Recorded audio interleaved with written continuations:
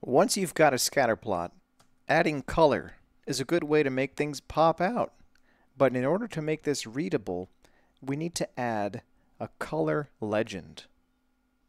We'll discuss encoding data with color, D3.scale ordinal, D3 color schemes, building a color legend, guides, D3 axis DOM structure, selection.join, the long form, handling nested elements with D3 selections, centering text vertically, and ColorBrewer. When we look at this iris dataset scatterplot, there are certain clusters. There's a bunch down here, and then a bunch up here. And I wonder why they are clustering like that. Could it be that they are different species of iris flower? We can find out by using color to distinguish between different species. I'll start by forking this scatterplot, and I'll call it scatterplot with color. In this dataset, there is a column called species. I'd like to make it so that setosa has one color, versicolor has another color, and virginica has a third color. Just like we defined value accessors for X and Y, we can define another value accessor for color called color value, and this will return d.species. Now that we're passing that in, we can modify our scatter plot to accept that, and then we can define another scale along with X scale and Y scale called color scale. And because this will map different discrete values to different discrete colors, we want to use scale ordinal, which we need to import from D3. And once we define the scale, we need to define the domain and the range. With ordinal scales, the domain and range are both arrays. For the domain, we want it to be all the unique values returned by our color value accessor. We can say data.map color value, which will return all of the values for color value, including duplicates. So this would return setosa, say, 50 times or so. But one nice thing about setting the domain of an ordinal scale is that it automatically deduplicates for you. We can verify this by saying console.log colorscale.domain, invoking it with no arguments. So this will be the getter version of .domain. It will get the domain out of the scale. And sure enough, it outputs setosa, versicolor, and virginica. Now we need to set the range to be an array of colors. In our old marks and channels example, we used scheme category 10 from D3, and we can use that here as well. In our scatter plot, I will import scheme category 10 from D3, and then we can use it as the range of our color scale. Now that we've got our color scale defined, we can use it to set the fill attribute of our circles with .attr fill, and then we can use the exact same pattern that we use for X and Y, just changing Y to color. We take our row object, pass it through the color value function, which returns one of those values for the species, and then we pass that into the color scale, which transforms it from the domain to the range. And lo and behold, we get different colors for our dots on our scatter plot. Now we can clearly see that those clusters are based on the species. All right, that's how you can use D3 ordinal scales to define color. Scratch that. All right, that's how you can use D3 ordinal scale to visually encode a categorical column using hue.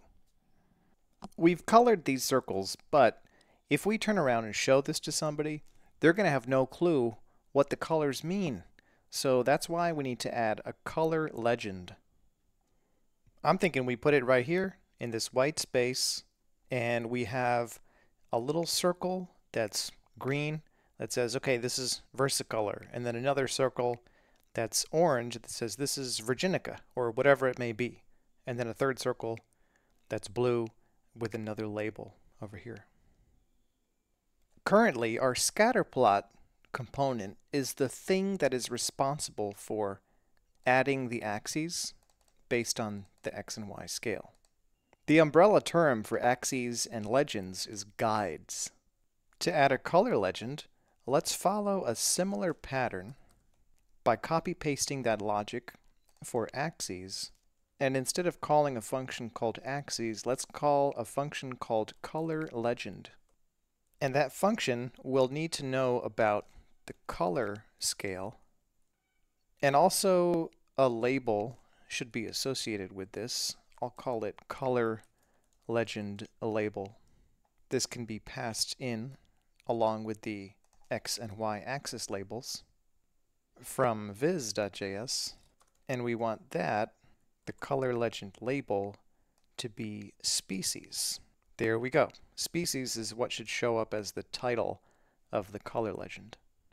Alright, so over in scatterplot.js, we are importing axes like this. Let's import also color legend from /color legend. And that's going to be a new file called colorlegend.js. And I'll start by exporting a function called color legend that accepts a selection and an options object where we can destructure the things that are passed in, including color scale and color legend label. All right, this is where we should add our color legend, which will be quite similar to the axes. So let's just review how these axes work. This logic creates a new group element with a class of x-axis, transforms it to put it in the right spot, and then calls out to D3's axis functionality. The part that manages the group element is something that we'll also want for the color legend. So I'll paste that logic here and change x-axis to color legend when we select and also when we assign the class. The idea here is that there will be one group element that contains the entire color legend so that we can move this around by translating it, and everything inside of it will follow. So we do want this part as well. We set the transform attribute to translate, and this is where I think we're just going to want to pass in some custom parameters to position it at a specific spot. Let's call it color legend X and color legend Y, which we can also grab from our options object, and these should be configured from our scatter plot right here. And those in turn should be configurable from the top level viz. So I'll add those right after the margin, and I'll start it out at, I don't know, 500, and we can tweak it from there. The easiest thing to do is probably to add the label, so I'll do that first. This is quite similar to the x-axis label, so I'll just copy that logic and paste it here in our color legend. But instead of going on the selection that gets passed in, this should actually go inside of the group element, which I'll call color legend G because it's a group element. And then we can attach this text to there, and I'll change the class from x-axis label to color legend label, and change the class as well. And we don't need this one, alignment baseline hanging. And instead of x-axis label, this should be color legend label. And this X and Y doesn't make sense anymore, so I'll just put it to 0 for now. We might want to configure these as well later. Okay, we got it to show up. There it is down there. It says species. So I want that to be over here instead. To accomplish that, I'll just tweak color legend X and Y. A value of 800 pushes it over to the right for X, and then a value of, I don't know, 300 puts it right there. And that's about where I want it. All right, let's go about adding those, we can call them ticks. They're kind of like tick marks in a way. And each of these ticks will have a circle and a text inside of it. Before we write some code, I want to show you what the DOM structure of D3 axis ticks looks like, because we'll be creating something awfully similar to this. The axis itself is an apparent group element with a class y-axis. And then check this out. Each tick has its own group element that is translated to position it in different locations vertically. And these each have a class of tick. And then within each tick, there is a line and a text element. We want to do pretty much the same thing, but instead of a line, we want to have circles. Let's start by provisioning these parent group elements. I'll start by saying color legend G dot select all G dot tick. I think I'll give it a class of tick just to be consistent with the axes. Dot data. Now what should the data be here? Remember, we want one entry for each color, and these colors come from the color scale, which we do have access to here. The color legend is essentially a visual representation of the scale itself, including the domain and the range. The domain values will correspond to the labels, and the range values are the colors themselves. And if we have a value from the domain, we can get the corresponding value from the range.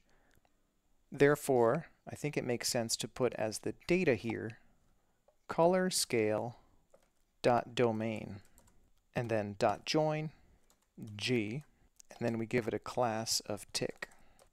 There we go. This just creates the outer group elements. But how do we create nested elements within each of these group elements? This is the first time we're going to have to venture into the more complex form of the .join API. In the documentation for selection.join, we can see that it actually takes 3 arguments, and the second and third arguments are optional. This example code shows the simple form that we've been using, where we just pass a string into .join.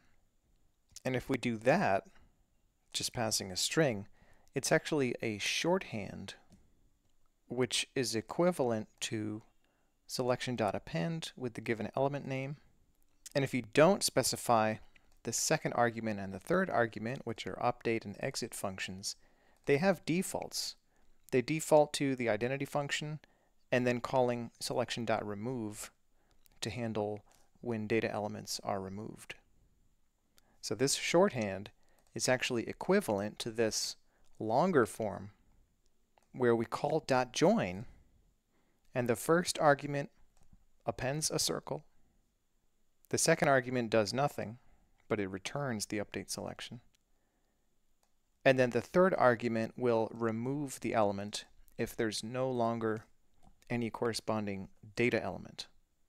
We can use this longer form and take advantage of the enter argument to append children to our group elements, one circle and one text. Over in our code, this would look something like this. We pass a function that takes as input the enter selection, and then we call enter.append G. Now this does the same thing as we were doing before, and it's important that this function return the result from .append.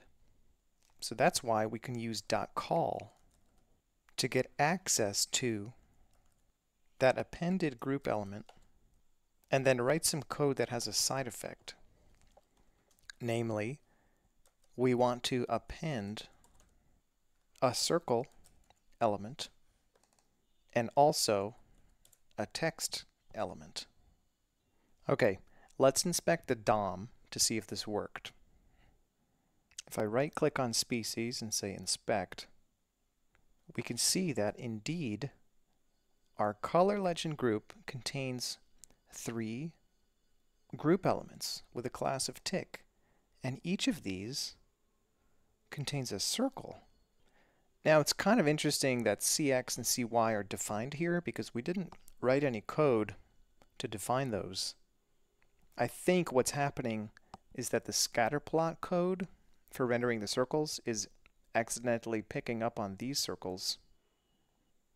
Let me fix that by making the scatterplot logic more specific.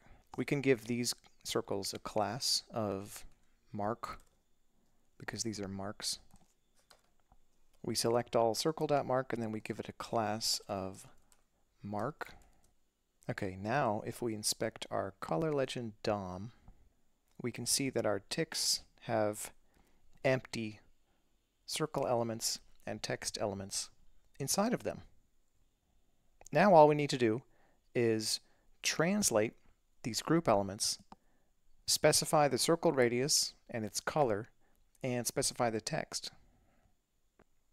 Okay, taking a look at our code here, I see that we're assigning a class of tick out here, but this actually, I think, makes more sense to do inside here, right after we append this group element.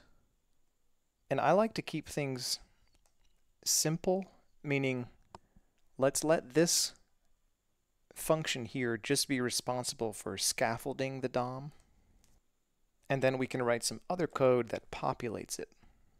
So we can use .call down here to write some code that operates on these group elements, and we can get at these circles by saying selection.select circle, and to get them to show up we need to specify the R attribute, the radius. Let's say 10. Okay, we're getting somewhere. We got a circle to show up.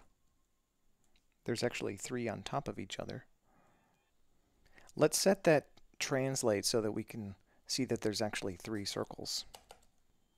We specify the transform attribute to be a function of D and I, the index in the array. And that could be a string that says translate 0 in the x direction, and we want it to go down, so we can specify a value in the y direction, like I times some constant. I'll put 30 for now. And now we can see that there are 3 separate circles over there. I'd like to make this configurable. I think I'll call it tick spacing, and we can destructure that from our options and give it a default value of 30. That could be overridden if we wanted to.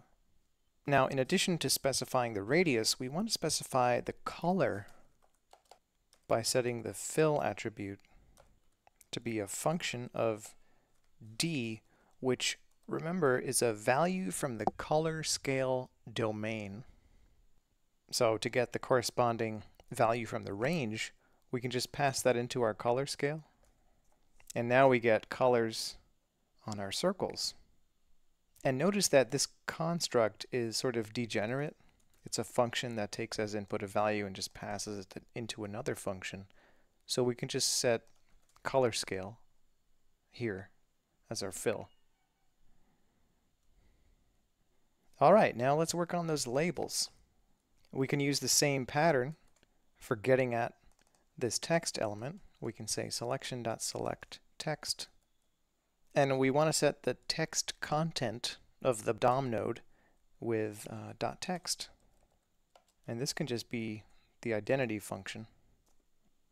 And there we go. we have our labels. All right, now it's a matter of just tweaking things so that everything is looking proportionate and well laid out. One thing I notice is that the font is different here. It's not sans serif. I'd like to make this font the same as the font for the tick marks. Check out how D3 Axis does it. It sets the font size and the font family on the parent group element. And it turns out that these attributes sort of trickle down to the children. So I think I'll do the same. Font size is 10, font family is sans serif. Yeah, on the parent group element, I'll set the attribute of font dash size to be 10, and then font family to be sans serif. And now if we take a look at our text, it does look to be the same as these ticks. I'd also like to make the text centered vertically with respect to the circle, and this is something that D3 Axis does for axis left and axis right by setting dy to be this sort of magic number, 0.32 em. It's kind of mysterious and cryptic, but hey, if it works for D3 Axis, it works for me. All right, this is on our text element. We're going to set the dy attribute to be 0.32 em, and that should center it vertically. Yeah, it looks better. All right, now let's move that text over a little bit so that it's not overlapping with those circles. I believe in D3 Axis that's called tick padding. So I'll introduce another option here and also set the default to 10 for now. And to move our text elements over, we can set the X attribute on them to be tick padding. Okay, that moved them over, but I'll make it a little bit bigger so that there's a bit of a gap. Let's say 15. All right, that looks decent. Now let's just make sure species is positioned nicely. So this is our color legend label. I don't think we need text anchor middle. We don't actually want it to be in the middle. Okay, that moved it over to the right. Now we just want to move it up a little bit. For that we can set Y to be maybe -10 or -20. And now it becomes a question of design, like where you want this to be. We could align it vertically with the other text by setting X to be tick padding. Yeah, I don't know. You could tweak this all day. I think I'll just make these configurable. I'll call it color legend label X and color legend label Y. And I'll add these to our options object and give them some defaults. Okay, I think that looks pretty good. Now we can actually read what the colors mean from this color legend. Since this is the first time we're using this new pattern, let me just do a review. In viz.js, where we invoke our scatter plot, we added some new options: the color value accessor, the color legend label, and the color legend X and Y position. In our scatter plot, we unpack those new options here, color value and the color legend options. And then down here, right after we invoke our axes module, we invoke our color legend, passing in those options and our color scale, which is an instance of D3 scale ordinal, where the domain is derived from the data in our color value accessor, and the range is scheme category 10. Which, by the way, comes from a part of D3 called D3 scale chromatic. Scheme category 10 is just one of many of these color schemes that you can choose from. And color schemes are, fixed sets of colors. But color is a whole genre of stuff with these diverging interpolators, perceptually linear interpolators, various sequential multi-hue color schemes, and even a couple of cyclic interpolators. And by the way, all that stuff in D3 Scale Chromatic is inspired by this older tool called ColorBrewer, which is an amazing tool originally for maps, but it's been a hugely influential thing in the DataViz community. Shout out to Cynthia Brewer, Mark Harrower, and the Pennsylvania State University. So anyway, we're using Scheme Category 10, and then we're calling this color legend component with all this stuff. Color legend unpacks all that, and it also defines some default values for these other parameters that you could specify from the top level if you wanted to. And then we create a single group element that will contain the color legend, and we position it using the transform attribute according to color legend X and color legend Y. And we can take a look at the DOM to see what that looks like. So this logic here generates this here group element with a class of color legend and a transform. Everything else goes inside of this. So that group element gets to be this variable, and then this chunk defines this label, which is species. And then we create these tick group elements based on the color scale domain, which in this case is an array of 3 elements, Setosa, Versicolor, and Virginica. And then we use the long form of .join, where we specify a function that handles the enter case.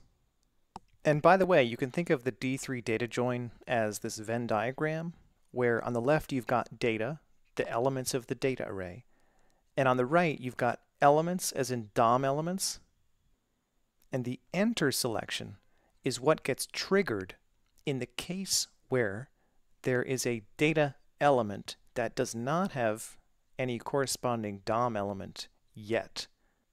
In the case of our code, this happens on the first render only, and then on subsequent renders, it just reuses those DOM elements that were scaffolded in the enter case. So that's what's going on here. We're just scaffolding these tick group elements and appending circle elements and text elements inside of each one. And you can see that here. Here's the parent, and then these children, circle and text. Then we specify a translate to move around these parent group elements so that they spread out vertically. We set some font attributes that do sort of trickle down to these text elements. We use .call on the parent selection of those group elements to get at those children elements that we added in the enter case.